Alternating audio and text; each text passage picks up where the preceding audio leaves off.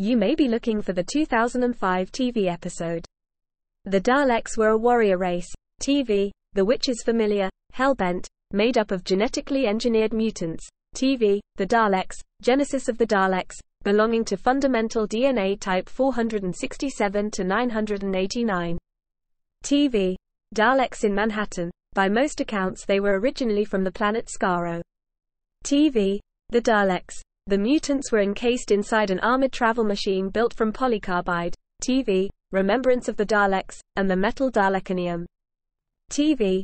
The Dalek invasion of Earth. Comic. The humanoids. On many occasions, the Daleks openly acknowledged a single Time Lord, the Doctor, as the greatest enemy. TV. The chase.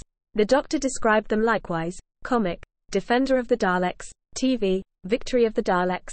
And, in the 10th incarnation, stated that a Dalek was not just metal, it alive.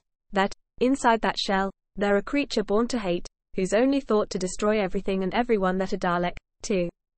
TV. Daleks in Manhattan. The 10th Doctor also noted that from birth, the Daleks were encased in a cold metal shell unable to feel anything, claiming that was why they scream. TV. Doomsday. The War Doctor also said that Daleks were not robots, but savage, incredibly intelligent, living, breathing creatures housed inside a war tank. Pros.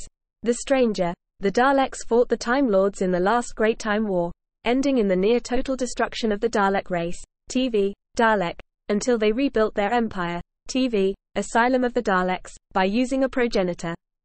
TV. Victory of the Daleks. Intensely xenophobic and bent on universal domination, the Daleks were hated and feared throughout time and space. TV. Genesis of the Daleks. Their goal was to eradicate all non-Dalek life. TV. Victory of the Daleks, as programmed by their creator. TV. Genesis of the Daleks.